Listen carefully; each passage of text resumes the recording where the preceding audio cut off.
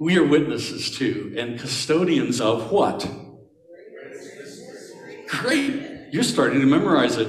And beneficiaries of the what? That's right. In whose history? Cosmic history. That sounds sort of Star Trek-y, doesn't it? But what that means is the entire cosmos, and that includes us this morning. Sirs, we want to know Jesus. So there is a difference between knowing about Jesus and knowing Jesus. That's what we've been talking about all summer, and we'll continue to do this until Advent, where we'll talk about Jesus some more.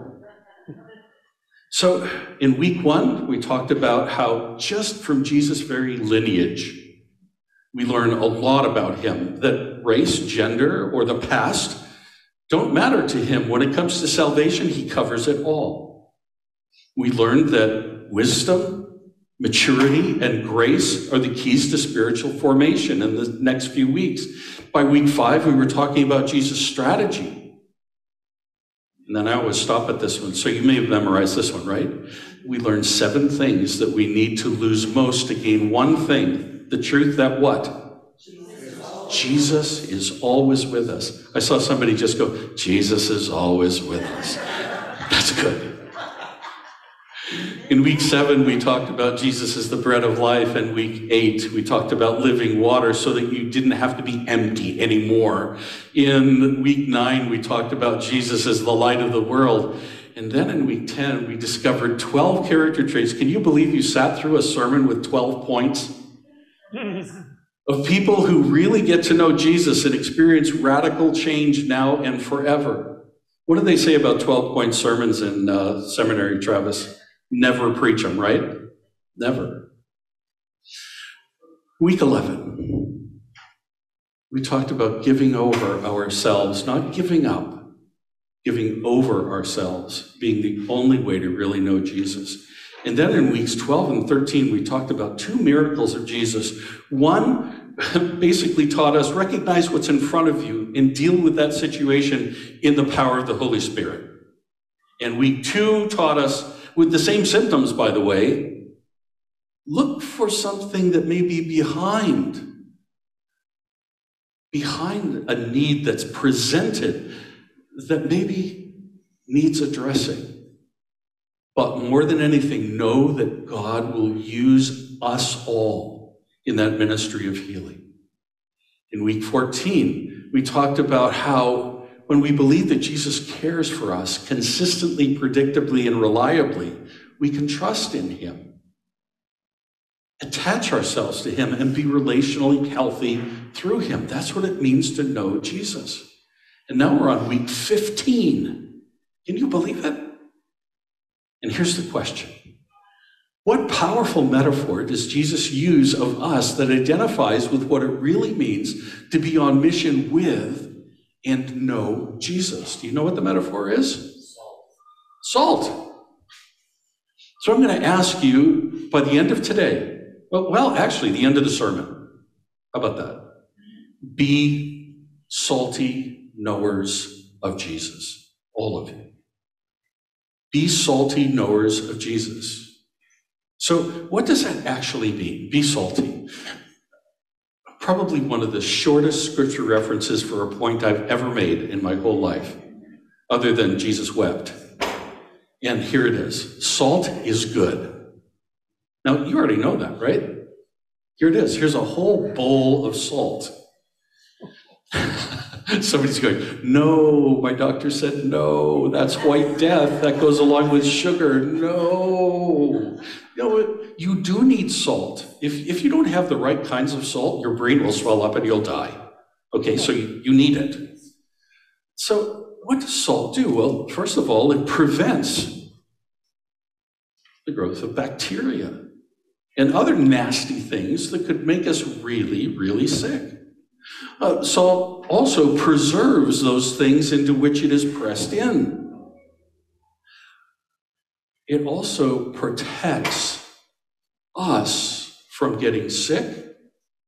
And even further, we know that it has to be pressed in to really work. So at least when I'm doing barbecue, I noticed that when Rose salts the meat, she doesn't just salt it on the top and watch it bounce all over the place. She puts her hands on it and presses it in, and then flips it and presses it in. Then it's going to make a difference. Salt also is pleasurable. I don't know about you, but I just love it when a little bit of salt gets on something. It brings out the flavor. Not so much salt that it burns the inside of your mouth, just enough. Often, it's a partner with something else. I'll never forget the first time I watched my father-in-law and mother-in-law make soprasata. You know what that is? It's just a really, really, really good, salty meat, kind of like salami. But they not only used salt, but they used oil together. So sometimes salt partners with it. And I was going to bring some prosciutto this morning and actually eat it in front of you. But I decided not to because it would make you too hungry and you wouldn't listen to the rest. And when it comes to proportion, you know what it's like to get too much salt on something, right? You put it in your mouth and it's like, whoa, too much.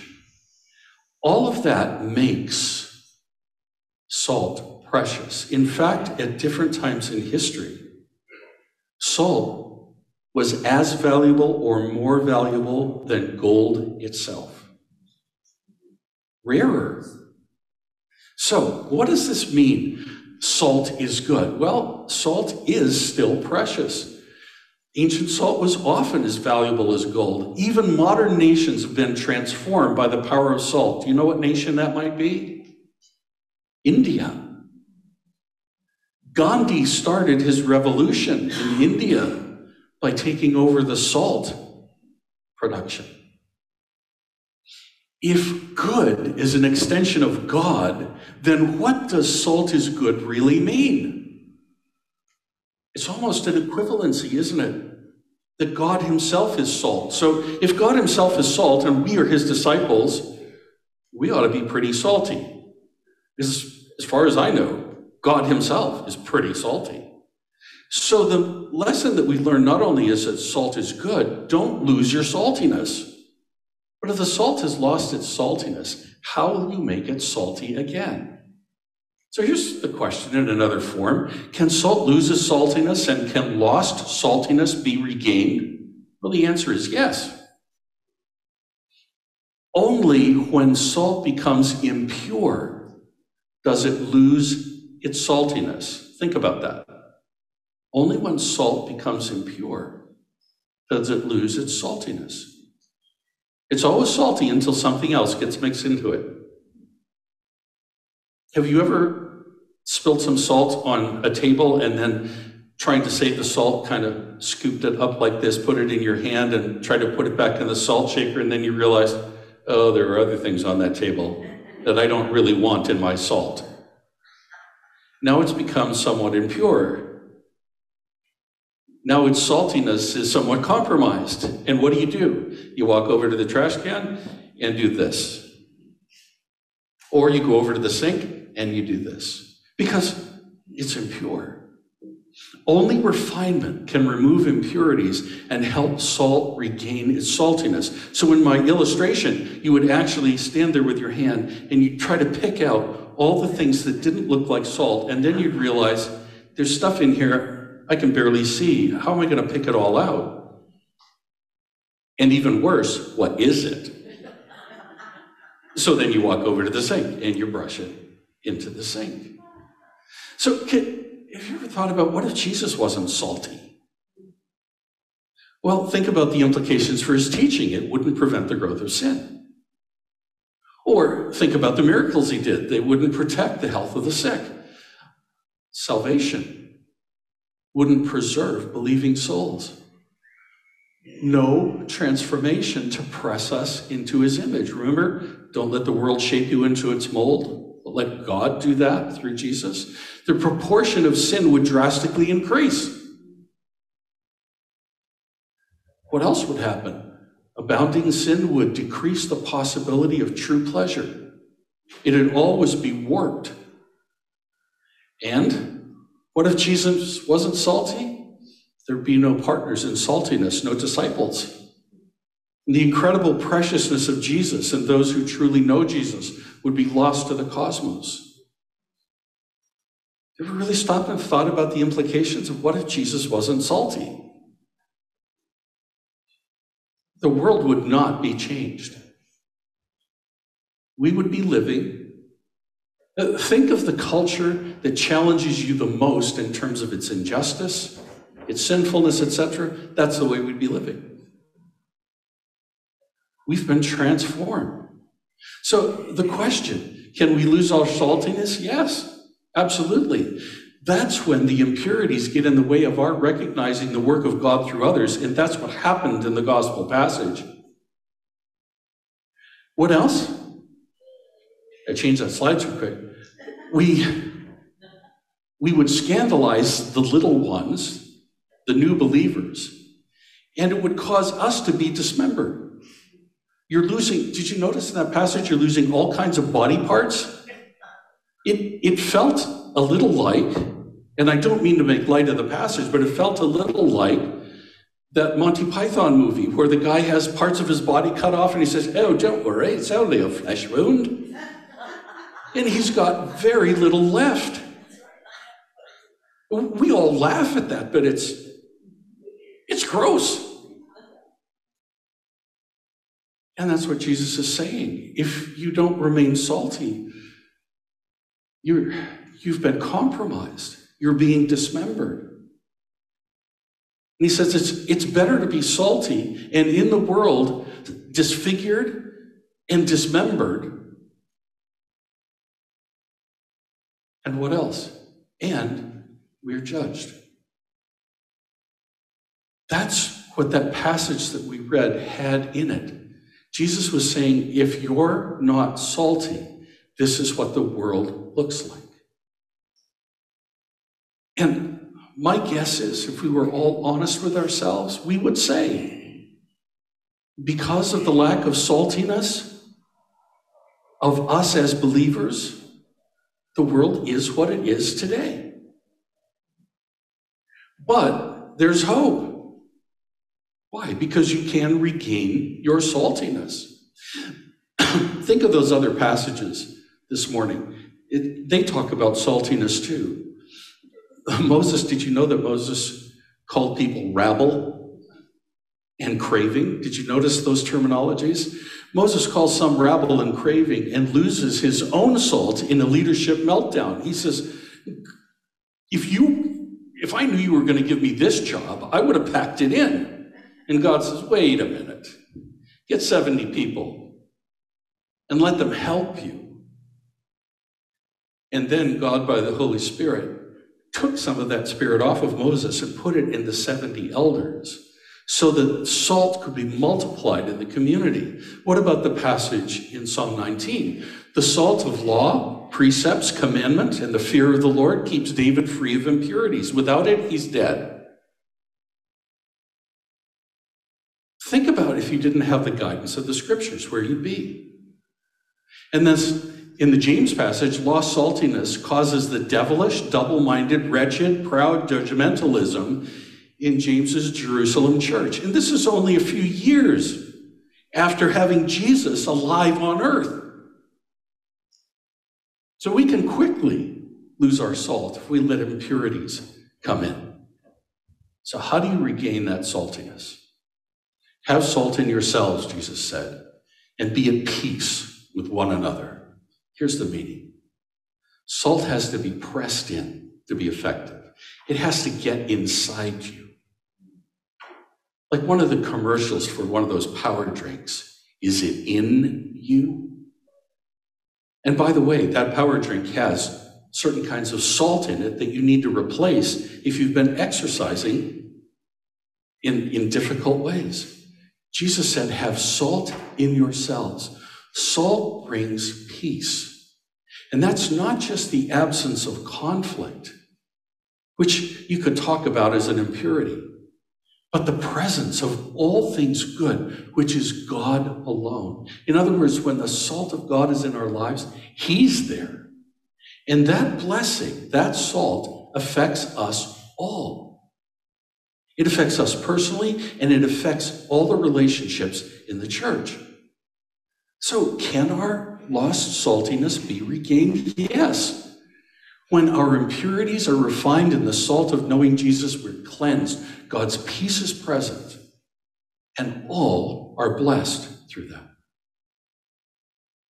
But it would not be a good thing for us to continue without considering this question, because it's really insightful. How do we become impure? Sometimes it's our habits. So we always have to ask ourselves, to what am I habituated?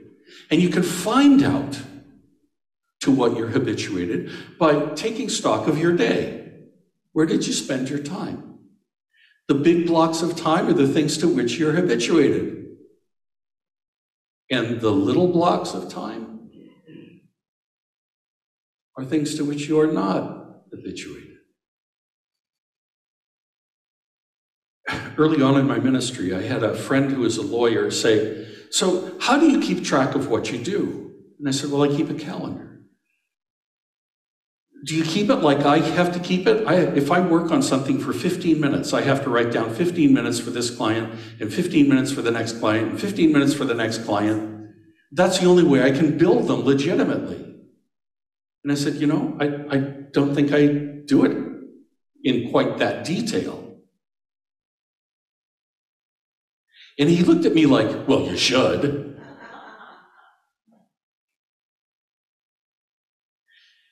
And I thought, if I took all that time detailing those things, I wouldn't have time to do some of the other things that I'm doing. And yet, on the other hand, I thought, that would be a really good strategy to tell me, what are you habituated to?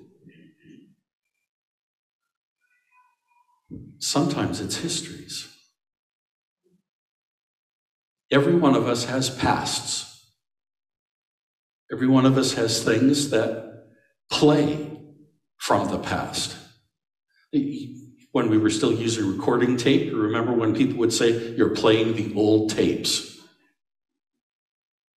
Now, sometimes that playing the old tapes is a really pleasurable experience, right? Like when that song on the radio comes on that reminds you of a very pleasurable experience, and suddenly you're stopped dead in your tracks. You don't know how the chemicals work to do that. But it's like, oh, I'm right back there. I'm experiencing the smells. I know what I was seeing. I know how I was feeling. Oh, those are good histories. And then sometimes someone will say a word, a single word to you, and it'll take you back to the most horrible experience you've ever had.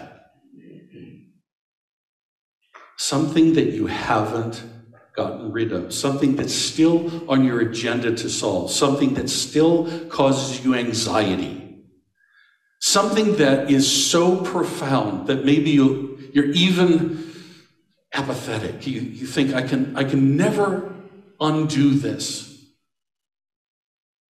And if it's with a person and that person's passed away, now you really can't undo it. How do you live with that? Do you just curl up in a fetal ball and die? No. No, that's when you need God's help to teach you what to do in a circumstance like that. Sometimes we become impure through the harangues in our life, the ongoing fights, the ongoing anger in our lives. And folks, if you've never been angry before, my guess is in the last few years, you've experienced anger in ways that you've never experienced it before. It just feels like the whole culture is bent on being offended or offending. We hear about cancel culture and critical race theory and all kinds of things that are meant to just cause us to explode on the inside.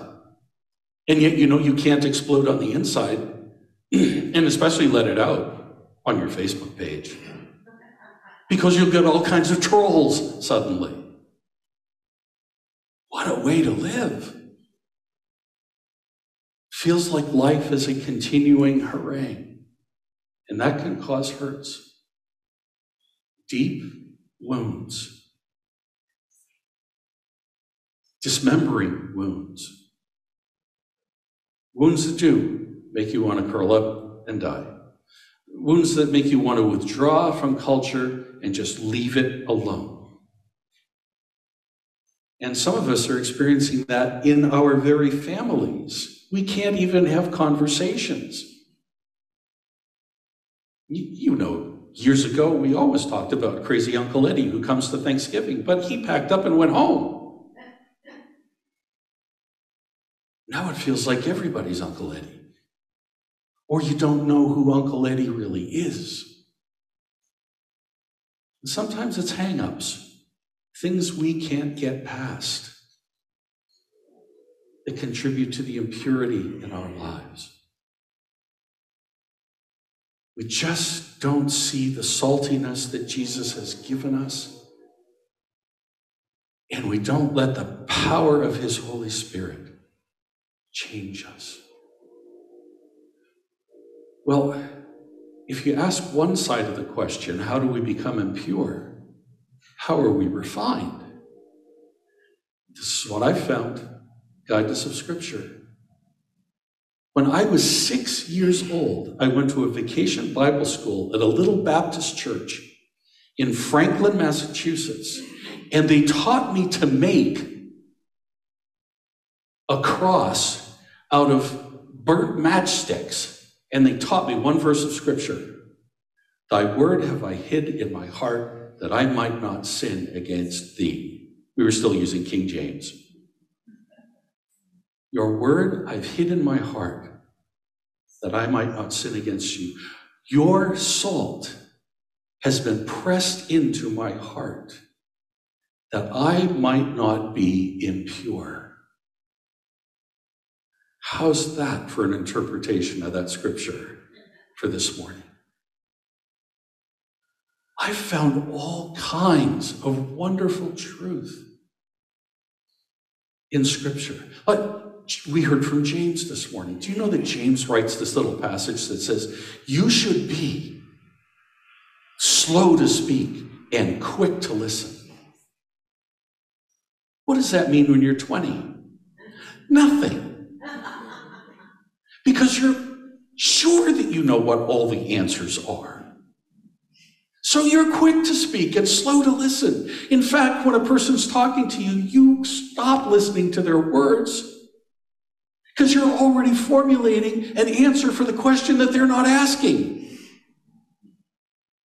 And none of us as mature adults does that, right?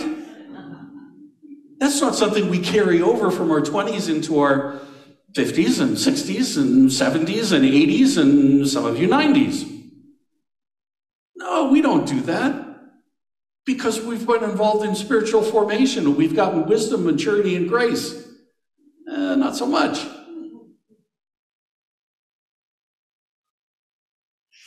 The guidance of Scripture. You know what I found happened when I started listening more? People started listening more to me. I'm not kidding. I sat in a group of 80 people as we were putting together a religious channel. And I didn't say a word. I was my denomination's representative, and I didn't say a word until at the very end, the moderator of the session said, we haven't heard from that guy. You know, the benefit of listening is you can jot down notes. And I just looked at my notes and I said, you know, here's what I'm thinking. And I listed off a few things, and he said, I'd like to put you on the steering committee. And there were people who had more degrees after their name than my wife had letters in her Italian last name.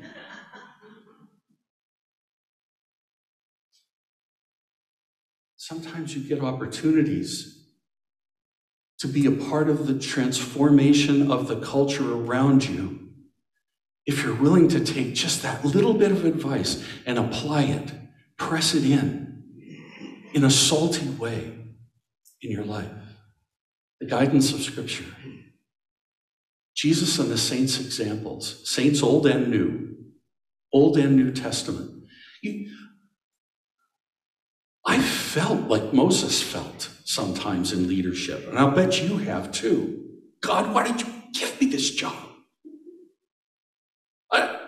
I love the people I serve. I've always loved the people I serve, but why did you give me this job?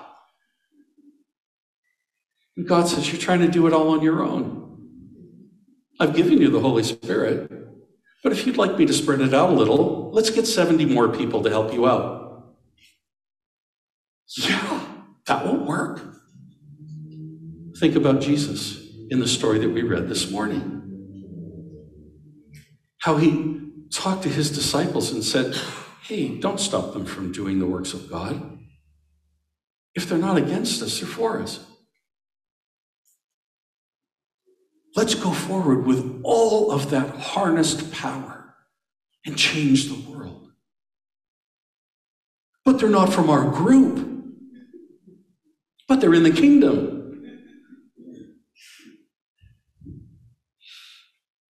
Beloved encouragements. I wrote it that way because I want you to understand beloved encouragements, or encouragements from people you love, or people who love you. You haven't stopped listening to them, have you? I watched this happen. You know, honey, and this was not in my own house, by the way. You know, honey, there's something that still bothers me about the way you talk to people. You never let them, what? Not this again. Okay, what?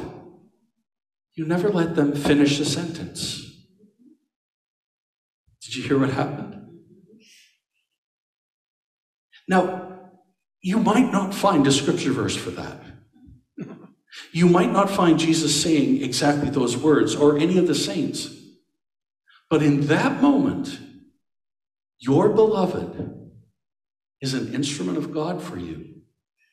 So using scriptural guidance and using the example of the saints and listening to the beloved encouragements of those who care for you can be wonderful in terms of refining who you are if you'll just let God speak.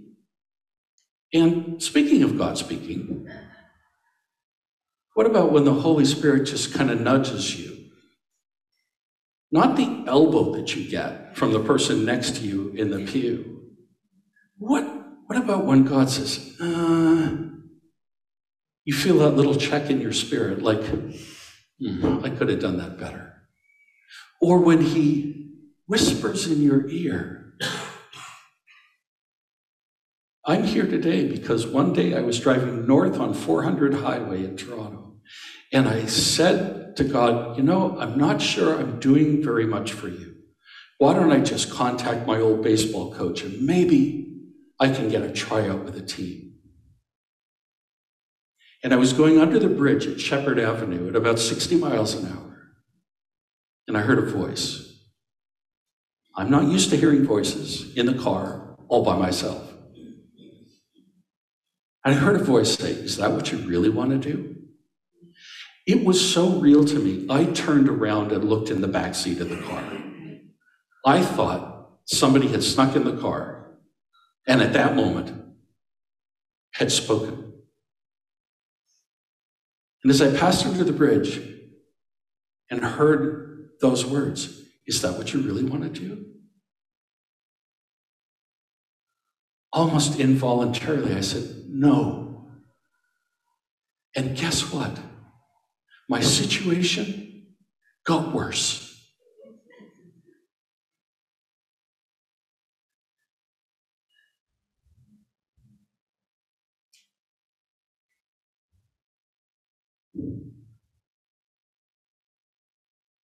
But I'm here today because of that. It was a confirmation of call that was so deep, so salty, that was in 1975. 46 years ago.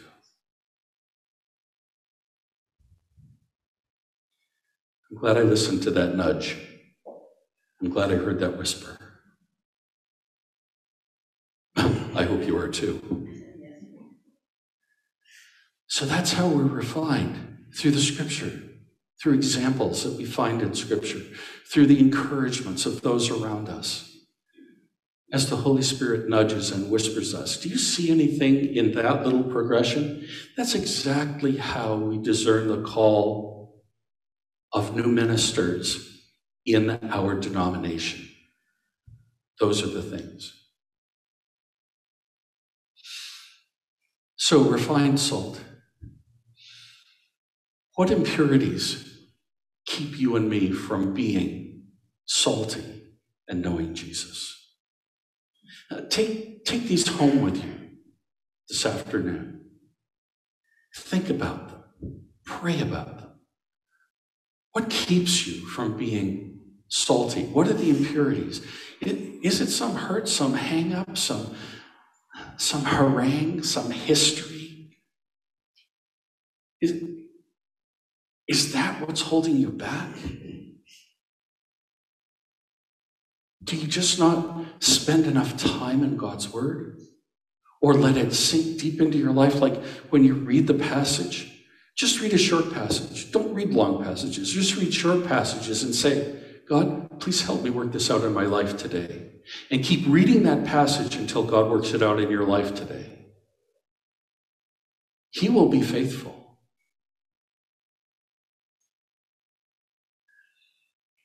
Will you enter the refining process today? Maybe God's spoken to you about something this morning. And you've just been able to put it off. But now God is speaking to you in a new way. I was talking to a guy and his wife very recently. And they told the story of how God removed a block in their ministry and allowed them to say and do things that they never thought possible. An impurity got removed. Saltiness was powerful. So how will you start? Will you start today? Don't let today go by. You've just heard this amazing word from Scripture from Jesus and a little bit of commentary on it. Are you going to let that get away from you? Are you going to live another day with some hurt, some harangue, some history? Are you gonna? Some habit? Why not get rid of it today? Week 15, that's this week. Honestly, only truly salty believers survive in a world polluted with impurities. It's the only way you're going to make it. Allowing God to refine us through the Scripture, Spirit, sacramental grace, and salty others makes us salty again. And that's what it means to know Jesus. It's basically throwing your arms open and saying, okay, God, give me all of it you think I can take. And then when you're finished, more. Please. Please. Knowing is practicing. Let salt press into your life through the Word. Don't just let it bounce off your life.